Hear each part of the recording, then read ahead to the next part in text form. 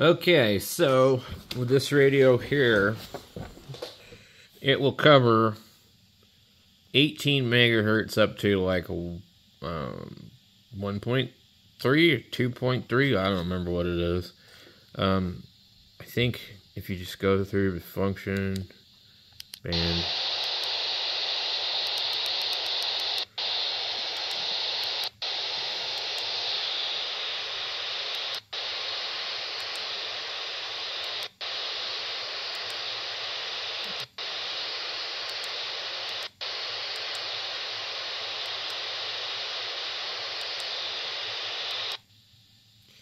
So it must be 1.3. Anyway, it does pick up sideband. It does sound good. But the sensitivity is so low on it that it's really just a novelty, okay? If somebody's probably anything less than 5.9 or 10/9, you're not going to hear them. I was copying signals that were about S5 on the radio. I couldn't hear them at all in here.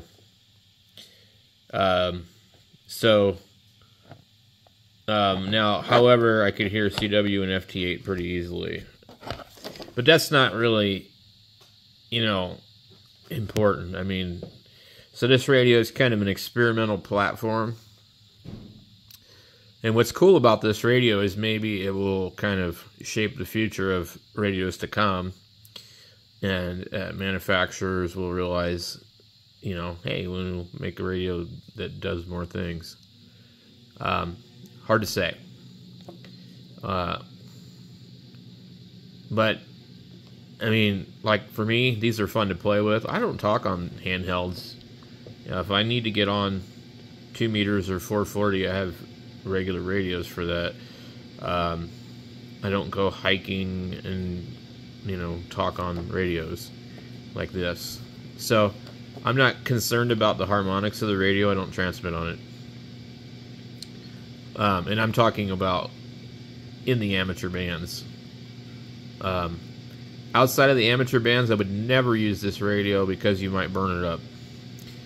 I don't know what kind of filtering there is on here, but if there is any at all, it's going to put a strain on the finals in it, or whatever it uses.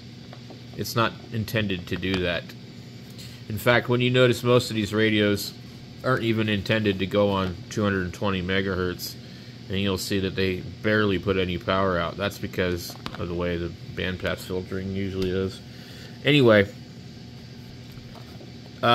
this particular version of the radio seems to be a little bit harder to find. But this firmware that's on here is sort of strange. The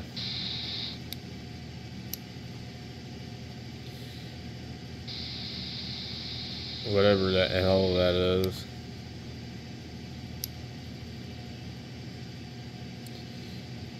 I actually don't really care for how they changed the menu. I like that little line that they used to put down the middle. So, I think I put a link in one of the videos earlier where you can go and get this firmware and flash it to your radio from the browser. I used Opera. Some other people have said that they needed to use Chrome. I know Chrome is any Chrome-based browser, I think, basically is what they're saying, will work. And so, I know Opera works. That's what I used. It was really easy. There's another guy that has a video, and he is one of the people where I found the information, and I just searched for that name that I showed you on the bottom of the screen and found it on GitHub. And his method was a little bit different. He pulled the binary file off of a Facebook group, and then he used the Who's Matt page, and then he patched the firmware with a file that he downloaded. I didn't do that. I went over to the page, and they had a flash from browser link, and I clicked on it and flashed it to the radio. So a lot simpler. I will put a link in here for that, and I'm also going to put a link in here for this radio. Not this particular one, but the other one. Because there's no deals on this, so there's no reason to put a link on here. I mean, I guess I could, in case you want to help my channel out and stuff. And I'll put a link, I guess. It doesn't cost you guys anything different if you use one of my links.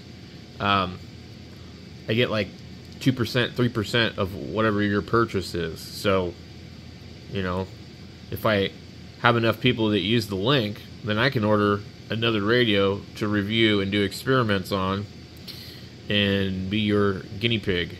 I was going to order a couple more types of radios. Radtel RT470, but I didn't do it, and now it's back up another 10-15 bucks.